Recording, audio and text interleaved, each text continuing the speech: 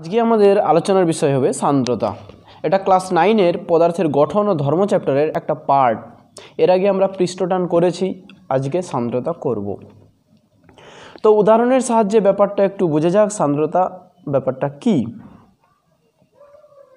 এরকম তোমরা লক্ষ্য করে থাকবে যে কোনো পাইপের মধ্যে দিয়ে যখন জল প্রবাহিত হয়, তখন পাইপের ঠিক মাঝখানের অংশের জল সবথেকে বেশি বেগে প্রবাহিত হয় এবং ক্রমশ আস্তে আস্তে করে যখন পাইপের গা ঘেঁষতে যায় তখন গতিবেগ কমতে থাকে দুই দিকে। মাঝখানের অংশের জল সবথেকে বেশি স্পিডে প্রবাহিত হয়। কিংবা অন্যভাবে যদি আমরা আরেকটা উদাহরণ দেখি, একটা বালতিতে জল নাও, জল নিয়ে জলটাকে হাত দিয়ে ভালো করে ঘুরিয়ে দাও। ঘোরালে লক্ষ্য করবে কিছুক্ষণ পর জলটা আবার স্থির হয়ে যাবে। এটাকে যদি অন্য একটা বিষয়ের সাথে তুলনা করি, যে একটা ক্রিকেট বলকে মেঝের উপর গড়িয়ে দিই, দেখা যাবে কিছুক্ষণ পর বলটা কিছু দূর যাওয়ার পর থেমে গেছে। বল থেমে যায় কেন? এই জন্য থেমে যায় যে মাটির সাথে কিংবা মেঝের সাথে বলের ঘর্ষণ বল ক্রিয়া করে। ঘর্ষণ বল সবসময় বস্তুর গতিকে বাধা দেয় বলে বলটা থেমে যায় কিছু দূর যাওয়ার পর। তো এখানে তরলটা কী জন্য থামলো? ঠিক একই কারণের জন্য থামলো।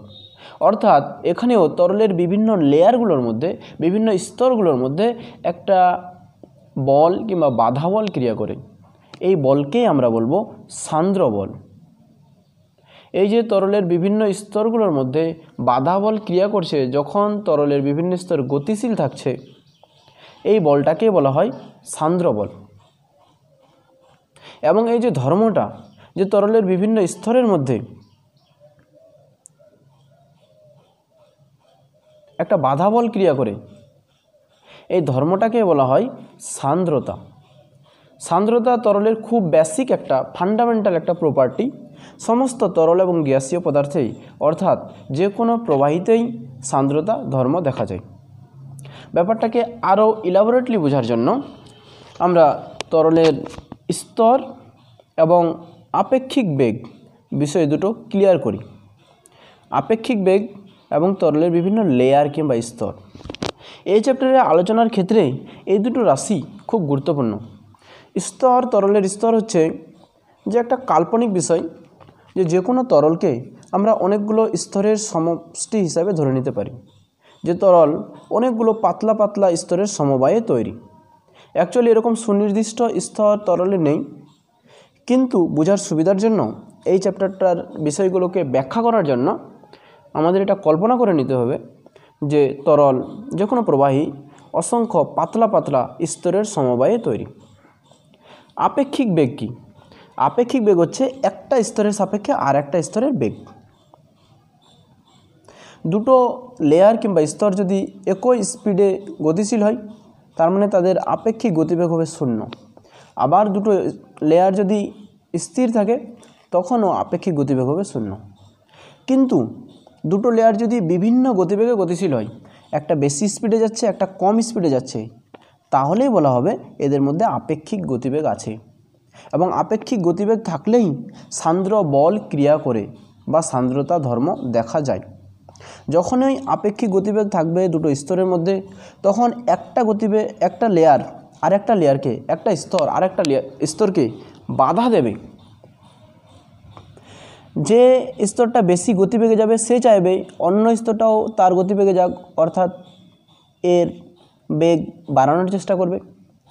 আর যে স্তরটা কম গতিবেগে যাবে সে চাইবে অন্যটাও কম গতিবেগে, অর্থাৎ ওর নিজস্ব গতিবেগে যাক। এবং আস্তে আস্তে করে দেখা যাবে সমস্ত স্তরগুলো স্থির হয়ে গেছে।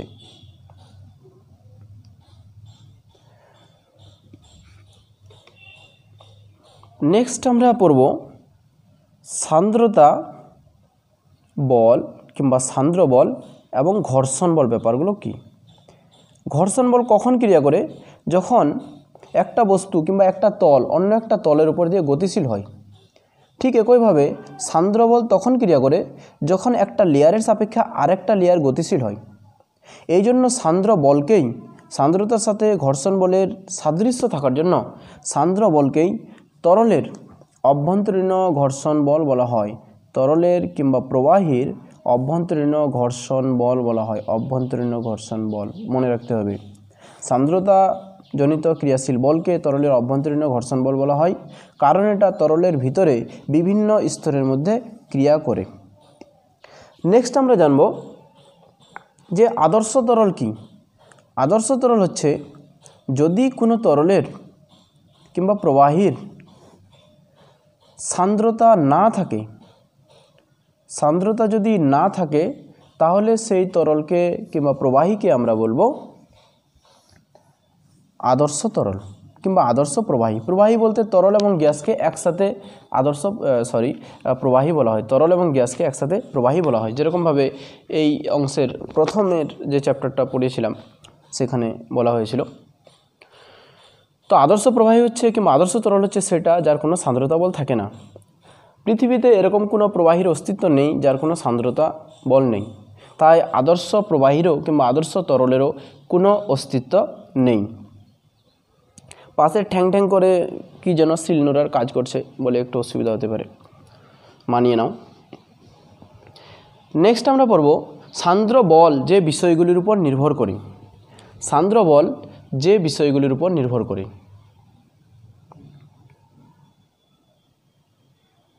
প্রভাবক বিষয়সমূহ যার উপরে নির্ভর করে লিখি। প্রভাবক বিষয় আলাদা হয়ে যাবে। যার উপর নির্ভর করে, যার উপর কার উপর সান্দ্রতাজনিত ক্রিয়াশীল বল নির্ভর করে। তিনটে বিষয়ের উপর নির্ভর করে, মনে রাখতে হবে তিনটে বিষয়ের উপর নির্ভর করে। কার উপরে? একটা হচ্ছে তরলের প্রকৃতি। তরল যদি পাল্টে নাও তো সান্দ্রতাজনিত ক্রিয়াশীল বল পাল্টে যাবে। যেরকম জলের বিভিন্ন লেয়ারের মধ্যে যে পরিমাণ সান্দ্রতাজনিত বল ক্রিয়া করবে, মধুর ক্ষেত্রে সেই পরিমাণ সান্দ্রতাজনিত বল ক্রিয়া করবে না, বেশি পরিমাণ বল ক্রিয়া করবে। আবার যদি পেট্রোল নিই কিংবা কেরোসিন নিই তাহলে আলাদা পরিমাণ সান্দ্রতাজনিত বল ক্রিয়াশীল হবে।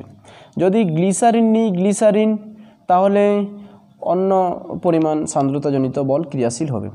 তো এটা তরলের কিংবা প্রবাহীর প্রকৃতির উপর নির্ভর করে। আবার বায়ুর ক্ষেত্রে কম পরিমাণ সান্দ্রতাজনিত বল ক্রিয়াশীল হয়।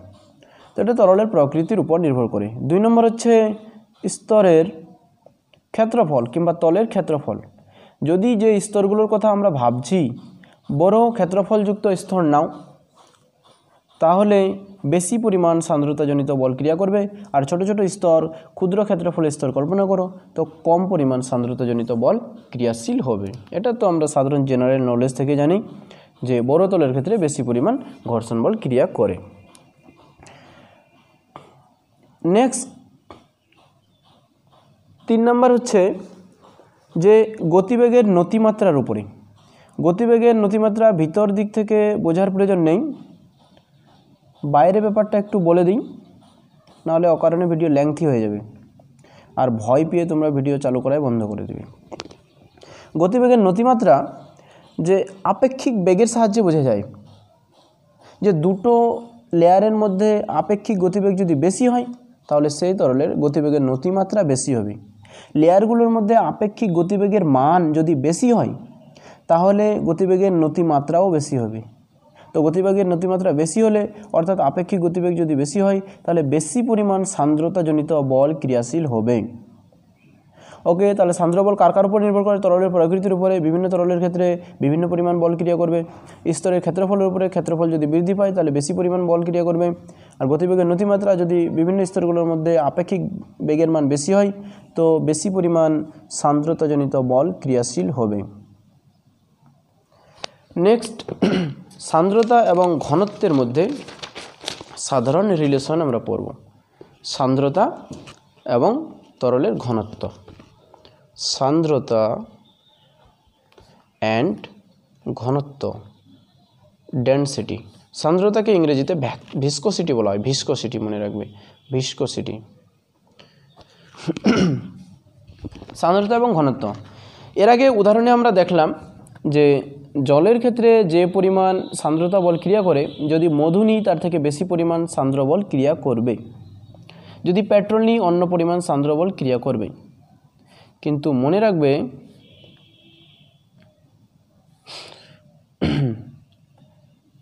সাধারণভাবে এরকম মনে হতে পারে যে ঘনত্ব বৃদ্ধি পেলেই বেশি পরিমাণ সান্দ্রতা বল ক্রিয়া করবে, ব্যাপারটা কিন্তু তা না। এটা তরলের প্রকৃতির উপর পুরোপুরি ডিপেন্ড করে, তরলের ঘনত্বের উপর একেবারেই নির্ভর করে না, কোনো রিলেশন নেই। তবে সাধারণভাবে ঘনত্ব বৃদ্ধি পেলে সান্দ্র বল বৃদ্ধি পায়।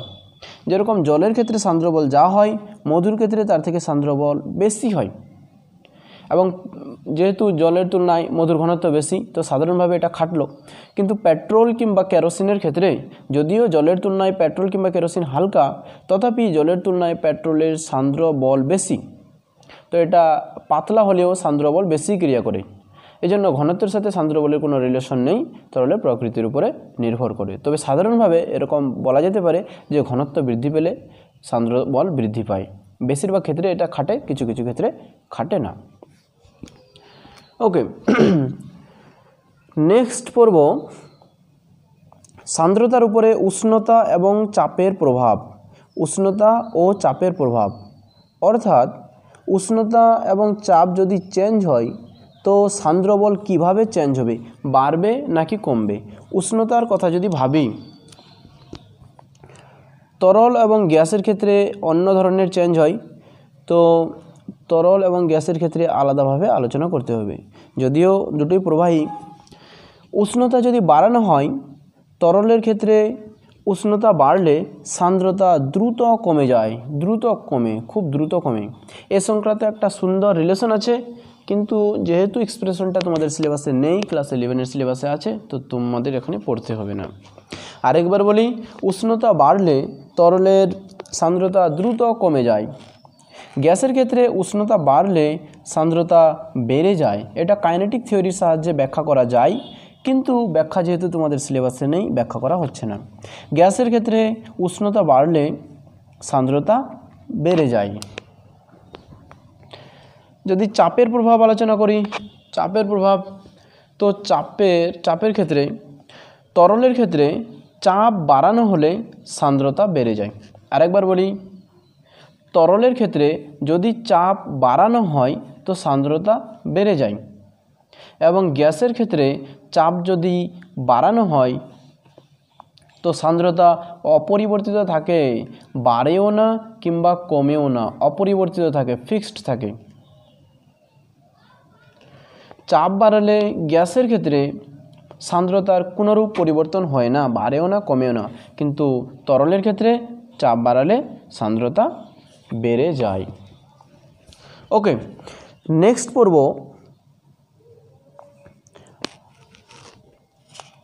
প্রবাহীর বিভিন্ন ধরনের প্রবাহ। প্রবাহীর প্রবাহকে, প্রবাহী যখন বেগে গতিশীল হয়, কোনো পাইপের মধ্য দিয়ে কিংবা এমনি খোলাভাবে, যেরকম বায়ু প্রবাহিত হচ্ছে, বায়ু যেহেতু এক ধরনের প্রবাহী, আর এখন তো আমফান ঝড় চলছে, বুঝতে পারছো, তো বায়ু প্রবাহিত হয়। তো এই প্রবাহকে আমরা দুই ভাগে ভাগ করতে পারি। কি? একটা হচ্ছে শান্ত প্রবাহ, শান্ত প্রবাহ, আর একটা অশান্ত প্রবাহ, অশান্ত প্রবাহ। শান্ত প্রবাহের আরেকটা নাম হচ্ছে ধারারেখ প্রবাহ, ধারারেখ প্রবাহ। ধারারেখ কি? ধারারেখ প্রবাহ হচ্ছে, যদি তরলের প্রবাহ এরকম হয়, এটা একটা পাইপ ধরে নাও, জল প্রবাহ হচ্ছে, যে এর গতিপথের কোনো একটা বিন্দুতে, ধরে নিলাম এ বিন্দু, এ বিন্দুতে সবসময় তরল এর গতিবেগ এবং এর অভিমুখ, বেগের মান এবং অভিমুখ যদি অপরিবর্তিত থাকে, তবে আমরা এই ধরনের প্রবাহকে বলবো শান্ত প্রবাহ। আরেকবার বলি, তরলের প্রবাহ পথের কোনো বিন্দুতে যদি বেগের মান, প্রবাহীর বেগের মান সবসময়, মান এবং দিক সবসময় অপরিবর্তিত থাকে, চেঞ্জ না হয়, যে সবসময় সামনের দিকে প্রবাহিত হচ্ছে তো সামনের দিকে হচ্ছে, কোনো সময় এদিক বেঁকে যাচ্ছে না, এবং বেগের মানও সমান থাকছে, তাহলে একে আমরা শান্ত প্রবাহ বলবো। যদি বেগের মান এবং অভিমুখ সবসময় অপরিবর্তিত থাকে, তাহলে এই ধরনের প্রবাহকে শান্ত প্রবাহ বলা হবে। যদি ট্যাপ দিয়ে খুব আস্তে আস্তে জল ছেড়ে দাও, কিংবা অনুভূমিকভাবে কোনো পাইপের মধ্য দিয়ে জল প্রবাহিত হচ্ছে আস্তে আস্তে করে, তাহলে একে শান্ত প্রবাহ ধরা যায়। অশান্ত প্রবাহ কি? অশান্ত প্রবাহ হচ্ছে যে প্রবাহ পথের কোনো বিন্দুতে যদি প্রবাহীর বেগের মান এবং অভিমুখ অপরিবর্তিত না থাকে, সময়ের সাথে সাথে চেঞ্জ হয়, তাকে আমরা অশান্ত প্রবাহ বলবো। ইংরেজিতে বলে টার্বুলেন্ট ফ্লো, অশান্ত প্রবাহ বলবো।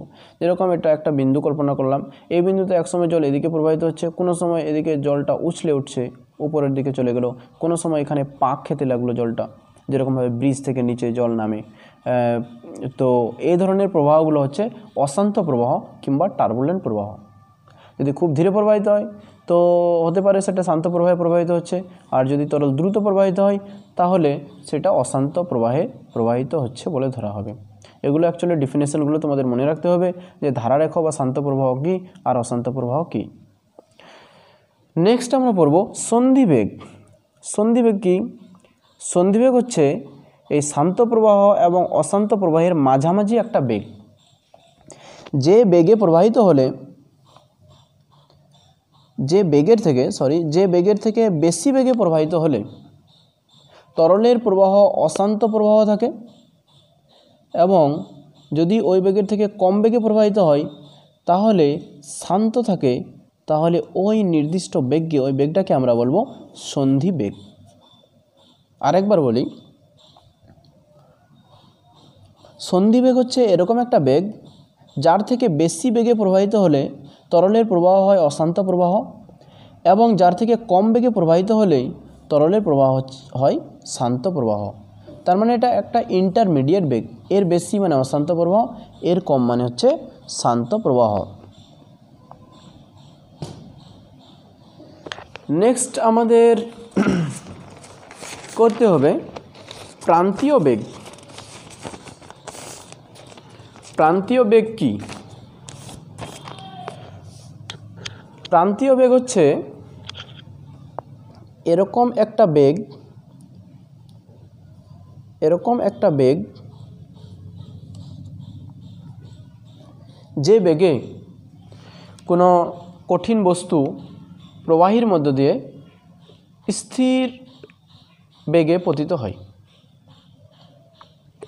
ধরে নিলাম একটা মার্বেল কিংবা গুলি, যে মার্বেল নিয়ে তোমরা খেলো, কাচের গ্লাসে আছে, কাচের গ্লাস না, এটা একটা লম্বা গ্লাস নিতে হবে, লম্বা টিউব নিতে হবে, তাহলে ভালো করে বুঝে যাবে। যদি উপরের দিকে একটা মার্বেল ছেড়ে দিই, দেখা যাবে প্রথমত মার্বেলের গতিবেগ বেশি থাকবে, কিছুটা দূর নামার পর এর গতিবেগ ফিক্সড হয়ে যাবে, স্থির গতিবেগ হয়ে যাবে, স্থির গতিবেগ। তো এই স্থির গতিবেগটাকেই আমরা বলবো প্রান্তীয় বেগ, একে ভি দিয়ে প্রকাশ করা হয়। এখন আমরা জানি যখন কোনো বস্তু স্থির বেগে গতিশীল হয় কিংবা স্থির থাকে তখন তার উপর ক্রিয়াশীল বল হয় শূন্য। তখন ক্রিয়াশীল বল শূন্য হয়, তার উপরে কোনো বল ক্রিয়া করে না। অ্যাকচুয়ালি এখানে কি হয়, যখন এই মার্বেলটা তরলের মধ্যে দিয়ে নিচে পড়ে তখন এর ওজনের জন্য নিচের দিকে একটা বল ক্রিয়া করে, আর তরলের প্লবতার জন্য উপরের দিকে একটা বল ক্রিয়া করে, এবং ঘর্ষণ বলের জন্য, ঘর্ষণ বল যেহেতু গতিকে বাধা দেয় তো উপরের দিকে আরেকটা বল ক্রিয়া করে।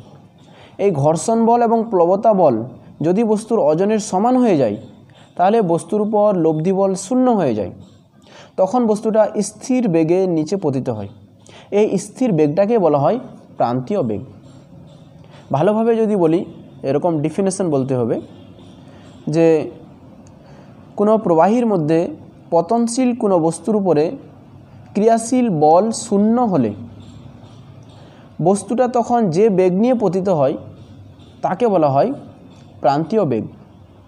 আমি আর রিপিট করছি না, ভিডিওটাকে ব্যাকে নিয়ে গিয়ে তোমরা বারে বারে শুনতে পারো। তো এটা ছিল প্রান্তীয় বেগ। প্রান্তীয় বেগের এক্সপ্রেশন হয় এবং এ সংক্রান্ত স্টোকসের সূত্র আছে, কিন্তু যেহেতু তোমাদের সিলেবাসে নেই তো আলোচনা করা যাচ্ছে না, ক্লাস 11-এর এগুলো বিষয়। নেক্সট আমরা করব তরল প্রবাহের হার। অ্যাকচুয়ালি ক্লাস 9-এ শুধুমাত্র বিষয়গুলোর সাধারণভাবে ডেফিনেশনগুলো দেওয়া আছে, ডিটেলসে আলোচনা করার স্কোপ নেই, ক্লাস 11-এ আছে। তো তোমরা যদি ডিটেলসে পড়তে চাও ক্লাস 11-এর বই পড়তে পারো। তরল প্রবাহের হার কি? হার মানে বুঝতে পারছো, হার যেখানে ব্যাপারটা থাকবে তার মানে হচ্ছে 1 সেকেন্ড সময়, তার মানে একক সময়। প্রবাহ যেহেতু আছে তার মানে একক সময়ে যে পরিমাণ তরল প্রবাহিত হয়, 1 সেকেন্ড সময়ে যে পরিমাণ তরল প্রবাহিত হয় তাকে বলা হয় তরল প্রবাহের হার। যদি 1 সেকেন্ড সময়ে 5 লিটার তরল প্রবাহিত হয়, তরল প্রবাহের হার হচ্ছে 5 লিটার। এর একটা ছোট্ট এক্সপ্রেশন করব আমরা, কীরকম ব্যাপারটা। ধরে নাও এটা একটা পাইপ, এই পাইপের মধ্য দিয়ে তরল ভি বেগে গতিশীল হচ্ছে, ধরে নিলাম এটা একটা প্রস্থচ্ছেদ কল্পনা করলাম, এটা একটা রেখা। বিবেগ মানে কি? বিবেগ মানে হচ্ছে 1 সেকেন্ডে তরলটা ভি দূরত্ব অতিক্রম করে। এখন 1 সেকেন্ড সময়ে ধরে নিলাম এ পজিশন থেকে তরল বি পজিশনে আসলো, এ পজিশন থেকে বি পজিশনে আসলো 1 সেকেন্ড সময়। তার মানে এই যে এ থেকে বি এর ডিস্টেন্স এটা হবে ভি, কারণ বেগ দেওয়া আছে, ধরে নিয়েছি ভি। তো 1 সেকেন্ড সময়ে এ থেকে বিতে আসবে, তার মানে কি এ অবস্থানে যে তরলটা ছিল সেটা বি অবস্থানে চলে আসবে। মানে এ ক্রস সেকশনটাকে, এ প্রস্থচ্ছেদটাকে 1 সেকেন্ডে এ আর বি এর মধ্যে যে পরিমাণ তরল আছে সেই পরিমাণ তরল অতিক্রম করবে। অন্যভাবে বলতে পারি এই পরিমাণ তরল 1 সেকেন্ড সময়ে প্রবাহিত হবে, তার মানে তরল প্রবাহের হার হবে এই পরিমাণ তরল। এখন এর আয়তন আমরা বের করব। কীরকম? এ এবং বি এর মাঝে এটা একটা চং কল্পনা করতে পারি আমরা, যেহেতু টোটালটা পাইপের মধ্যে দিয়ে প্রবাহিত হচ্ছে, পাইপের আকার চঙের মতো। যেই চঙের দৈর্ঘ্য হবে এই যে ভি, যেই চঙের উচ্চতা কিংবা দৈর্ঘ্য হবে ভি, তরলের গতিবেগের সমান, যেহেতু 1 সেকেন্ড কল্পনা করেছি। তো আয়তন কিভাবে পাবো? না, এই যে চংটা দেখতে পাচ্ছ, এই চঙের আয়তন হবে, আমরা চঙের আয়তনের ফর্মুলা কি জানি? পাই আর স্কোয়ার ইন্টু এইচ। পাই আর স্কোয়ারটা কি? পাই আর স্কোয়ার হচ্ছে যে বৃত্তাকার তলগুলো আছে, এই যে বৃত্তাকার তল, এই যে বৃত্তাকার তল তার ক্ষেত্রফল, ওকে আমরা এ দিয়ে প্রকাশ করতে পারি, তো এ ইন্টু এইচ। তো যদি ধরে নিই যে পাইপের মধ্য দিয়ে তরল প্রবাহিত হচ্ছে, তার প্রস্থচ্ছেদের ক্ষেত্রফল, প্রস্থচ্ছেদের ক্ষেত্রফল মানে হচ্ছে বৃত্তাকার যে তল আছে তার ক্ষেত্রফল এ, তাহলে তরল প্রবাহের হার মানে 1 সেকেন্ডে প্রবাহিত তরল হবে ক্ষেত্রফল ইন্টু চঙের উচ্চতা, যেটা এখানে দেওয়া আছে ভি, তো ভি। তো এই যে এ ভি, এই পরিমাণ তরল প্রবাহিত হবে। তো কোনো চঙের মধ্য দিয়ে যদি তরল প্রবাহিত হয় এবং তরল প্রবাহের হার বের করতে বলে, তখন চঙের প্রস্থচ্ছেদের ক্ষেত্রফলকে তরলের গতিবেগ দিয়ে গুণ করলে তরল প্রবাহের হার বেরিয়ে যাবে, মানে 1 সেকেন্ডে এই পরিমাণ তরল প্রবাহিত হবে। ওকে, নেক্সট আমরা করব বার্নৌলির উপপাদ্য। বার্নৌলির উপপাদ্য করব না, নেক্সট লেকচারে বার্নৌলির উপপাদ্য এবং সে সংক্রান্ত কিছু ঘটনার ব্যাখ্যা এবং 2-1টা অঙ্ক করতে হবে। ভিডিওটা অনেক লেংথি হয়ে যাচ্ছে বলে এতটুকুই থাক তরল প্রবাহের হার অবধি।